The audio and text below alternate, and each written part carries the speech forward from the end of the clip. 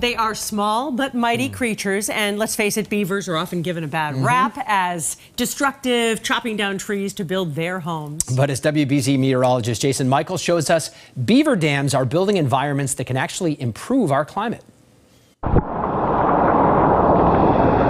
One of nature's stunning sights, a waterfall pouring over a dam created by nature's engineers, beavers. They're really what's seen as a keystone species because of the way they create these wetland systems. We're on a walk in the woods of Stowe with the Department of Conservation and Recreation's David Wattles. All these bowls were basically carved out or deposited by glaciers. Wattles is quick to point out the beauty of the forest and its many creatures. In the winter, they'll take this whole stem, they'll drag it across the dam, and then they'll bury it in the mud. And it's all thanks to the beavers. By having these different types of wetlands in a wetland system, it creates habitat for a whole suite of wildlife species. So our amphibians, our reptiles, our turtles, birds, different mammals, all will use these beaver wetlands.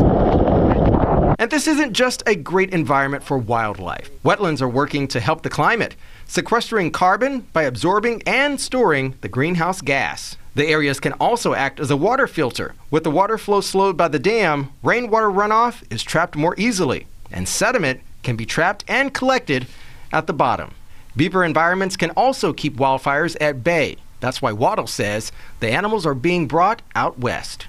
They're actually being reintroduced into those areas, and it's really because of the creation of wetlands that they do.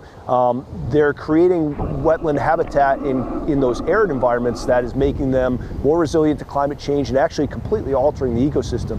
The beaver population was nearly wiped out by early American colonists, heavily trapped and killed by fur traders, a history laid out in the book Beaverland. You know, water is really going to be the story of our century. So all the problems that we are facing with climate change, drought and fire and flooding, all are about water. The book was written by Holy Cross College professor Layla Phillip, and she stresses beavers can play an important role in our battle against climate change. And we need to really value them and think about them as a key tool for fighting climate change. And it's not just about managing water, it's also biodiversity. They're really an incredible animal from that standpoint, and really kind of unique in nature. Unique and working hard to help save the planet.